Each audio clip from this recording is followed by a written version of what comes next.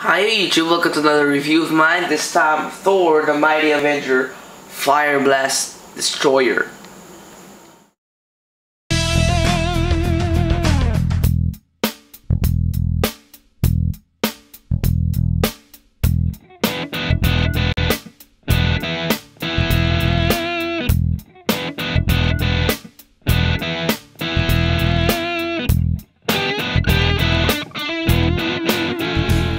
Here we got the packaging, and it's the same throughout the line. Nothing changes except the name, of course, the product, and it says here its features or the accessories that come with it.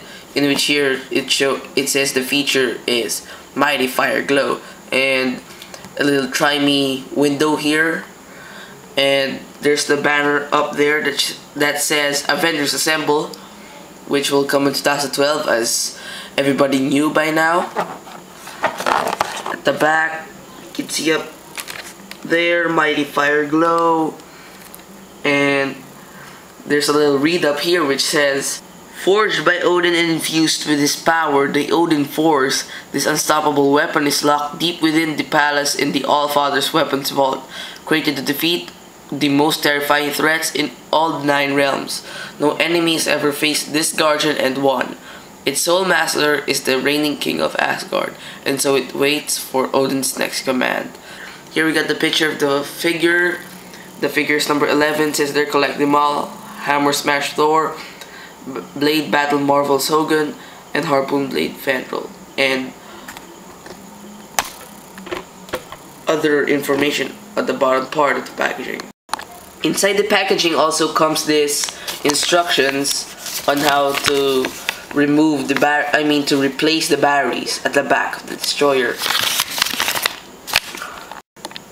Despite only appearing in the movie for like 2 or 3 times, including the fight against Thor, still, this is a great character in the movie, as well as a figure.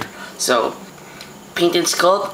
Here you can see the face is really well sculpted, transparent at the front, and has a gradient effect, a transparent color to the silver paint used all over the body. And this figure is so stellar that you can't find 2 movie destroyer figures that is painted exactly alike. So I picked up the most impressive one I saw. So great. So looking great here. Has those spikes, could have been more pointier, but maybe it's for safety for kids, I don't know.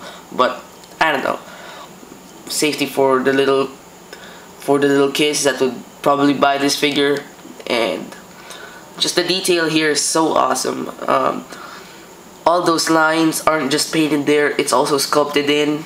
There's like an indentation, and there you got there is try me button, which activates a feature which I'll show you later. And all throughout, its paint kind of really reminds me of the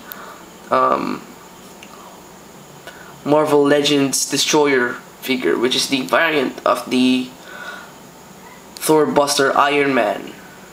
Unfortunately, it has no pegals on the bottom of its feet.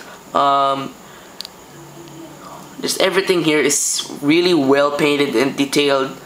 It really makes him stand out. For articulation, his head is on a ball joint, which means it can go all the way around as well as go up and down, little side to side movement.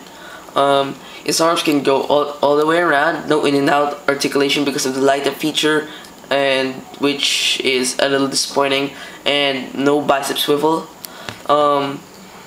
Elbows do bend and rotate, and the wrists rotate too. No upper body articulation, also because of the light up feature.